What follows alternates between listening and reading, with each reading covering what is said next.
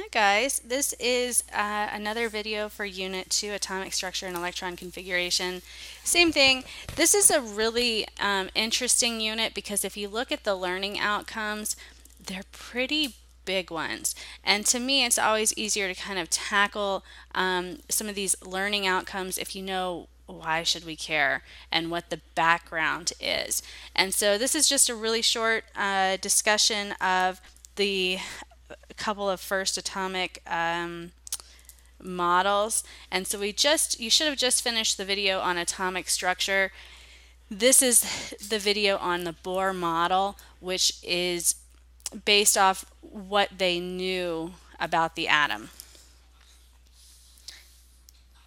So here's where we are going to be for the moment. We're going to take what we know about atoms and really discuss one of the first atomic theories.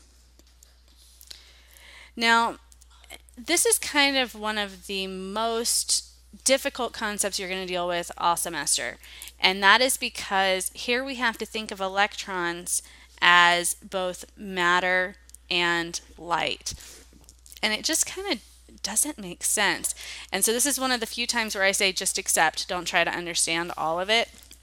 And so comprehend what you can, and then what you can't, just accept it as truth. Now, the first thing I want to really bring to your attention is if you've ever seen a rainbow, and around here I've seen several lately, just with the amount of rain and the clouds, it's just been awesome. But if you've ever had like a grandma with one of those little crystal things in her window that sprinkles, rainbows around her kitchen, or if you go into a jewelry store, you can usually take a diamond and shine white light through it, and you get a rainbow. And so that's called a continuous spectrum, where you have, red bleed into orange, which bleeds into yellow. There's no real break in color. And that is a continuous spectrum where you can kind of see where they blend together. And the idea here is it shows all of the wavelengths of light that are visible to us. Now, there is some debate at the moment over how many wavelengths really could be seen, years and years ago. If you go back to the 18th century, there is no real discussion of the sky being blue if you look at their poetry, their literature. Instead, the sky was always gray. Now, that could be because they're pessimistic, but the other theory is there may have been fewer wavelengths that our eyes could detect. And so, anyway, the idea is red bleeds to orange, which bleeds to yellow, which bleeds to green, and so on and so on. And you get a nice continuous spectrum here. A line spectrum, on the other hand, is where you have only certain wavelengths are visible. And this is kind of Titan. Stupid. Thank you. This is the way that we have been studying light for really about 100 years. Probably a little bit before then, but it became most prevalent about 100 years ago. Okay? Now, the way that this works, is you have white light, you pass it through some prism. Water acts as a prism too because of the diffraction gradient that it does. And you end up getting a nice rainbow. Now, if you, on the other hand, look at a discontinuous spectrum, here's what a discontinuous spectrum is. You don't see all of these colors. Instead, you see a couple of different wavelengths. And so the idea is you have an electron that is being excited, and then as it comes back down, it releases energy as light that we can see. And because we're only seeing certain ones, only certain transitions are allowed. Now, what does that really mean? Hold on a second.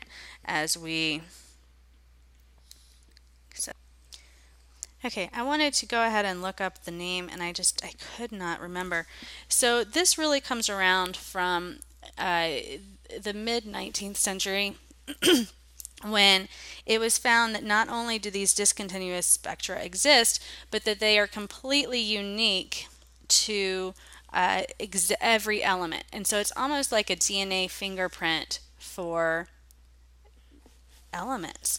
And so it's kind of interesting because this is where the Bohr model comes from.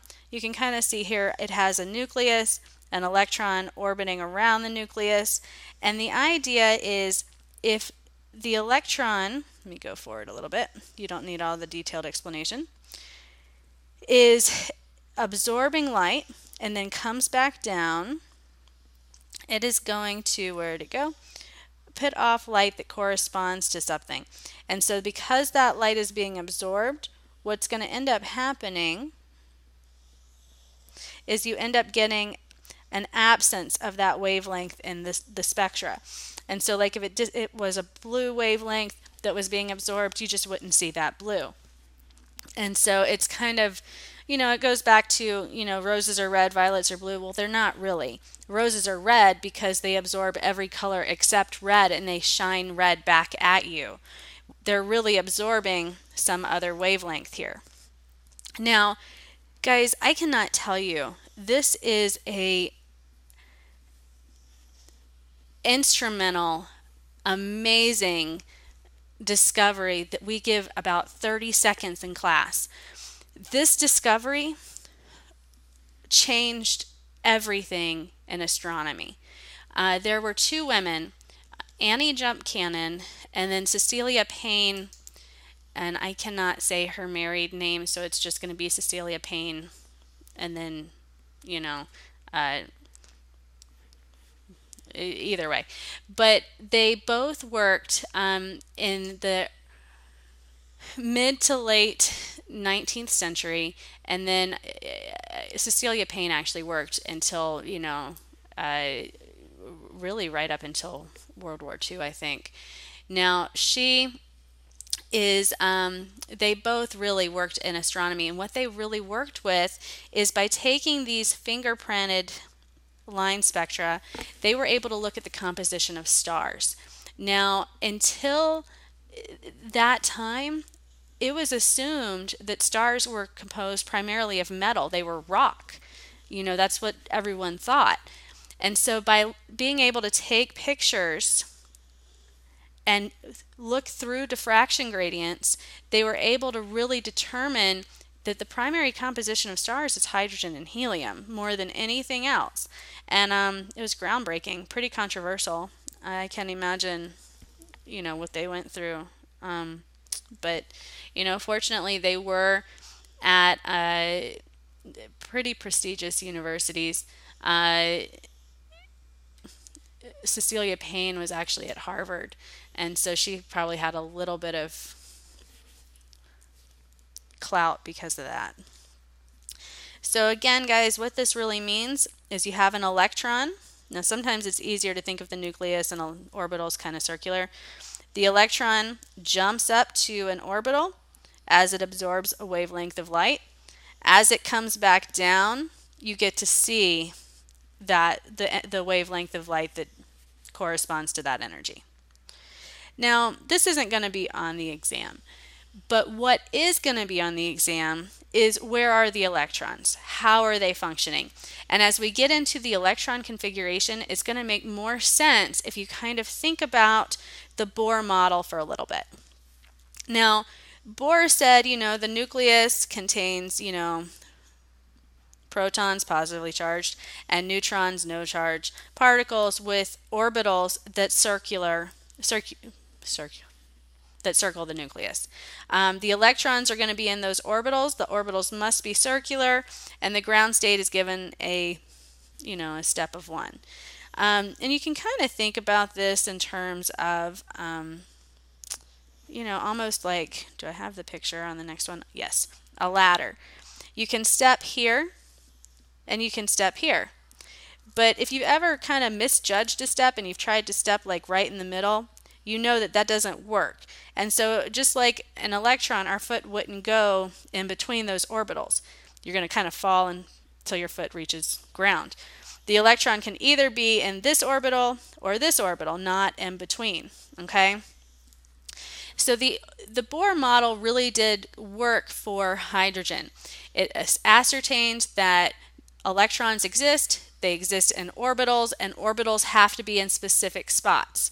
You can't just be all willy-nilly anywhere. The problem with that is it only works with hydrogen because other elements have non-circular orbitals, okay? And so we really needed a new model for the atom that kind of took the Bohr model and elaborated on it a little bit. So that is where we are leading off into the quantum mechanical model. It's going to be good.